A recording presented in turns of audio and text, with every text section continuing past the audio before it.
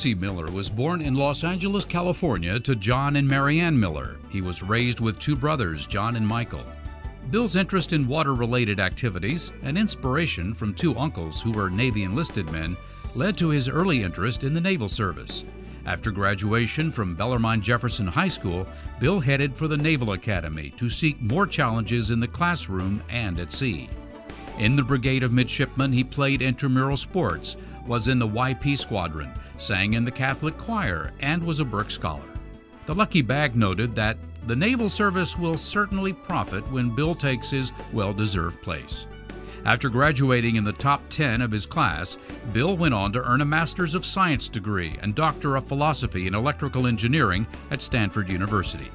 As a surface warfare officer, his first operational assignment was aboard the USS DuPont. Later, he returned to the Naval Academy, serving on the faculty in the Department of Electrical Engineering and as executive assistant to the superintendent. During this time, the first women were admitted to the Academy. His seagoing assignments included command of two ships, the frigate USS McCloy and the destroyer USS Cushing.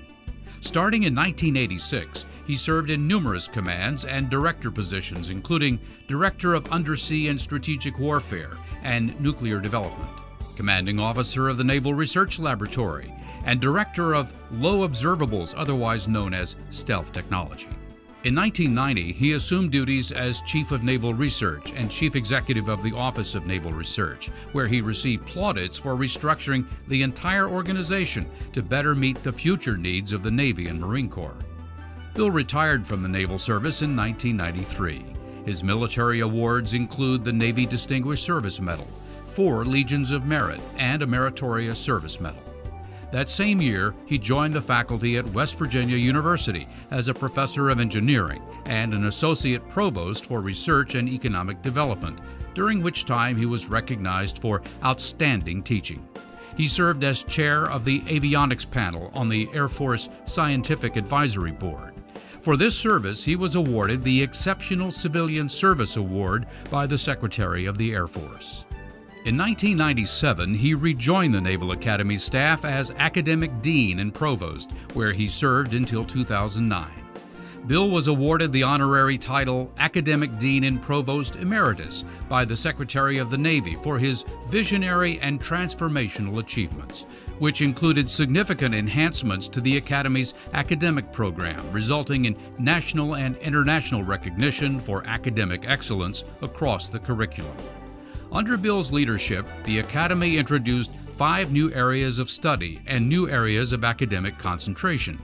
These programs included foreign language studies in Chinese and Arabic, quantitative economics, information technology, and computer engineering. Bill also collaborated with the Navy's Director of Athletics to promote programs that resulted in Navy varsity athletes achieving graduation rates among the highest in the nation.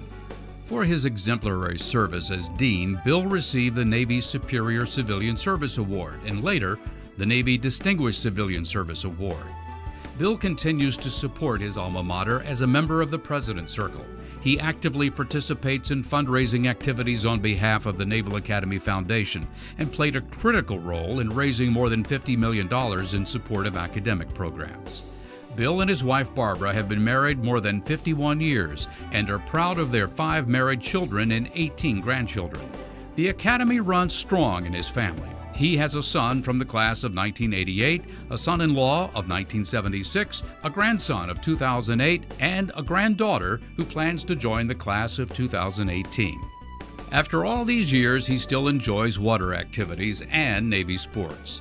To Bill, his most meaningful accomplishments are leaving a number of Navy research and education organizations measurably better than he found them, especially the Naval Academy, at which he significantly reduced midshipman attrition. Rear Admiral William C. Miller, through his visionary leadership, has significantly influenced and molded future leaders of the nation and the military services.